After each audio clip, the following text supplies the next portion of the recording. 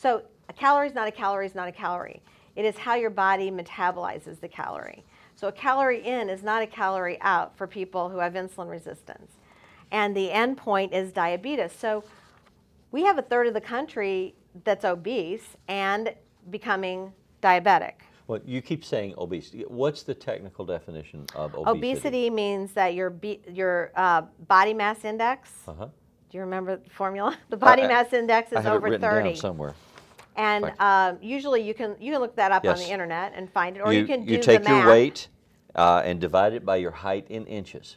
Right. And Your then weight you in multiply pounds. that weight in pounds and divide by your height in inches and multiply that number by 703. And that gives you a body mass index. Mm-hmm. And if your body mass index is over 30, then you are technically obese.